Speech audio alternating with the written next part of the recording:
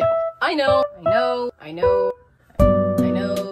am late. On February 20th, exactly 1 month before the release of the game, Nintendo released another Animal Crossing Direct, where we got to see pretty much everything we were going to be able to do in the new Animal Crossing New Horizons. As a community, with every little bit of information we've been getting, we have been going insane. So this was NANI? And now we're going to watch it. Nearly half an hour of nothing but more and more and more information on everything we are going to be able to do in New Horizons. And you've definitely already seen it because I am very late. But now you'll be able to watch it with me as I break out. I got my bunny slippers on. Alright, I'm ready.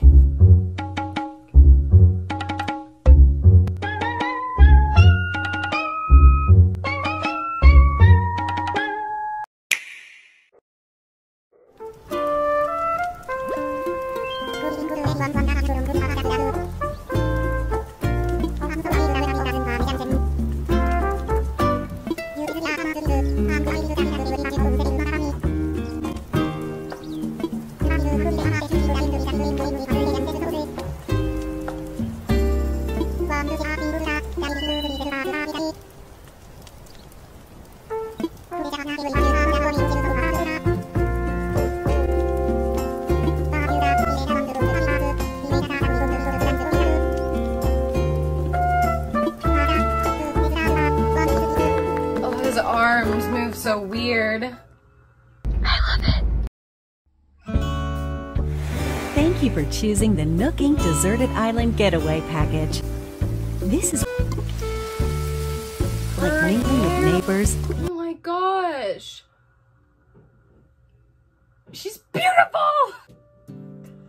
Look at Bunny.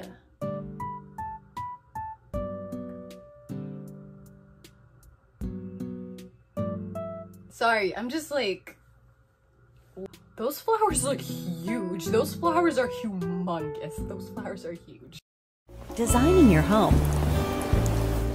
and simply enjoying life. Look at the water flow.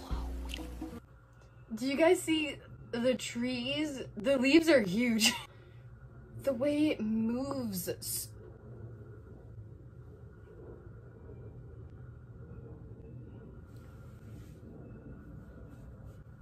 Since we're nearing departure, it's high time we detail the many features and perks included in the Getaway Package.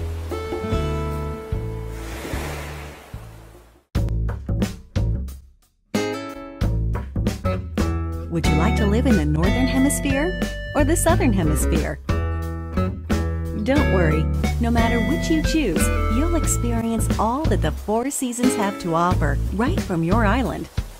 Why is it just now hitting me that the Northern and Southern Hemispheres seasons are opposite to each other? This feature is so important, and now those playing in the Southern Hemisphere will finally get the full Animal Crossing experience. I grew up in the Northern Hemisphere, and the Animal Crossing games have always been set in the Northern Hemisphere. That meant that by December, it was winter. And when it would begin to snow outside, it would be snowing in my Animal Crossing town as well. By September, the leaves would be orange for autumn. And by March, it was spring. And when the flowers would begin to bloom, cherry blossoms had already taken over my Animal Crossing town. And in June, we had long, sunny days, both in real life and in game. The game was set in real time. When the developers of Animal Crossing wanted to localize the game for release in the West, or more specifically North America, they updated the game to have new holidays and events that would be more relatable in North America. So those playing had more to relate to, familiar things to indulge with. From the time of day and the seasons changing in real time to including Western holidays, this was all done on purpose. Animal Crossing is a life simulator, and these details were meant to make us feel more at home when playing. But some of these changes were according, generally speaking, to the Northern Hemisphere. So the seasons for those playing in the Southern Hemisphere never matched in-game. But that changes now that we have the opportunity to choose which hemisphere we want our deserted islands to take place. You won't have to wait long for the cherry blossoms to be in full bloom. Oh my gosh, we're going to be in time for the cherry blossoms. I know we all loved seeing the petals from the cherry blossom trees flowing in the sky as we walked around our towns.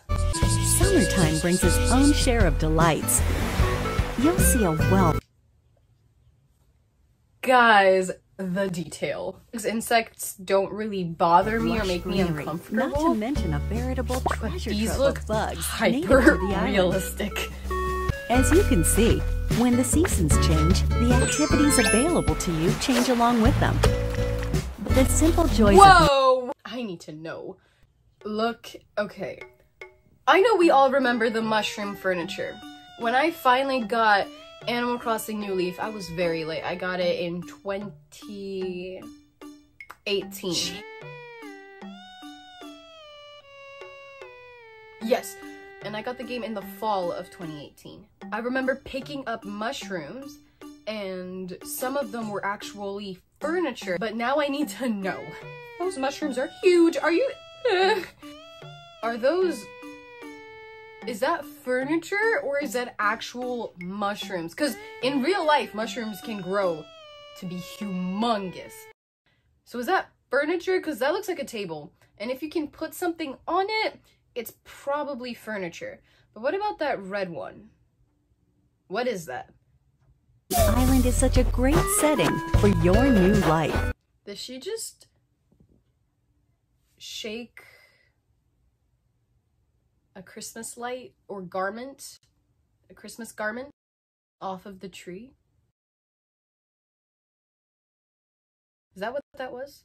If they're not sure where to move, please help them find the perfect place for their new lives as well.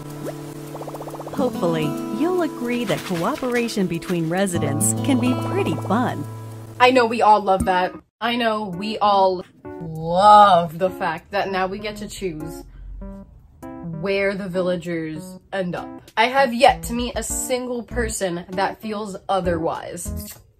Gosh, okay. If any of you know me as Mayor Elsita, which I do believe the majority of...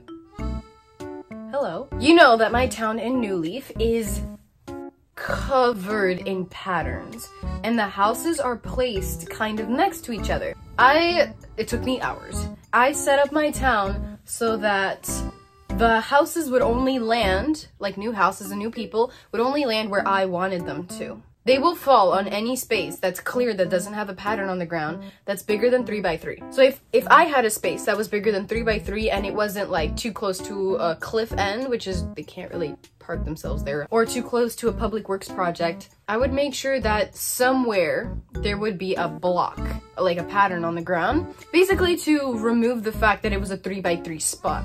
So no house could possibly land there. I did have one garden, like an area that was specifically just for flowers. That was about 4 by 4, I think, or 5 by, I don't remember. I had placed one block in the middle of it. One pattern square on there, just so that if a new house were to come in and I wasn't aware of it, I was at least certain that they wouldn't land in that flower patch. I hadn't played in about 2 weeks. I come back, and there's a house being ready to be built in that flower patch. The only flower patch in the entire town. I had no idea how this happened. Then I realized when I had a visitor, I tried to move the flower pattern around, but I was like, I'll get back to this later. I saved the game, I left. And since I never came back to fix that, I was so frustrated. I was so frustrated. Then it was a matter of trying to get them out of there. And I know I am not the only one. I'm one of so many people who have experienced that and have been... who had experienced that and... But yeah, all I'm saying is that this feature, I know everyone was excited about. Visit this tent in the plaza to access plaza. Residents. Okay, did I say that weird? So that entire section with the dirt is the plaza. Wait a minute. Do you guys remember when if you would walk on a certain area, a certain patch of grass too much, it would start to fade and eventually just become a dirt? Yeah, I haven't seen that yet. By attending our free DIY workshops, you learn how to craft a variety of items. Okay.